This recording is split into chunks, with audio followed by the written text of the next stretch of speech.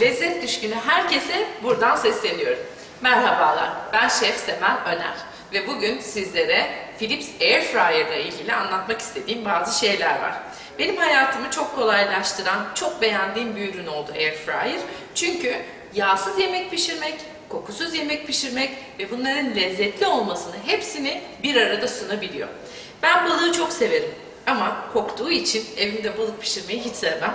Ve bunu her zaman lokantalara, restoranlara bırakmışımdır. Orada profesyonellerin ellerinde pişmiş güzel balıkları yemişimdir. Fakat tabii ki bir aşçı olarak, bir şef olarak kendi evimde balık pişirmek benim için önemli bir şey. Bunun çözümü yıllar sonra Airfryer ile evime, tezgahımın üstüne geldi gerçekten. Airfryer'ın koku filtreleme sistemi sayesinde evinizde sıfır kokuyla balık pişirebiliyorsunuz. Yanı sıra etkileyici bir diğer özellik de şu oldu benim için. Airfryer'ın içerisine güveç koyabiliyorsunuz. Güveç, Türk mutfağının vazgeçilmez nefis lezzetlerinden bir tanesi.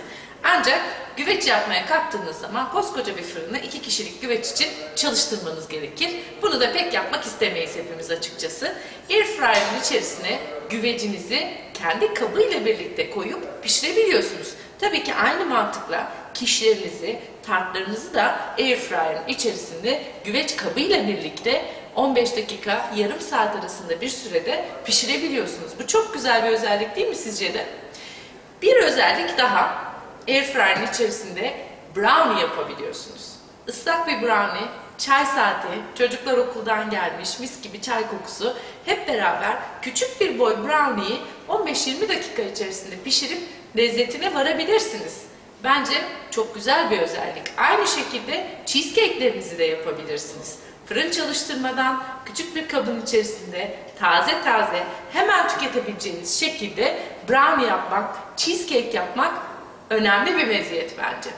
Yanı sıra baktığınız zaman başka neler yapabiliriz bununla diye düşündüğünüzde tabii ki tahmin edeceğiniz üzere köfte, patates hepsini yağsız bir şekilde yapabiliyorsunuz. Ama yağsız mücver yapabiliyorsunuz.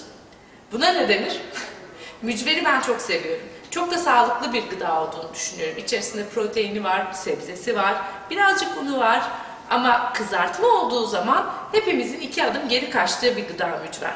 Ama mücveri yağsız bir şekilde Philips Airfryer'ın içinde pişirdiğiniz zaman harika bir lezzeti oluyor ve hiç yağ kullanmamış oluyorsunuz. Tekrar edersek brownie var, cheesecake var, balık var, köfte var, güveç var, tartlar var, kişler var, börekler var, tavuk kanat bile yapabiliyorsunuz. Bunların hiçbirinde yağ kullanmıyorsunuz ve koku çıkmıyor. O yüzden Philips Airfryer'ı mutlaka tezgahlarınıza yer açın diyorum.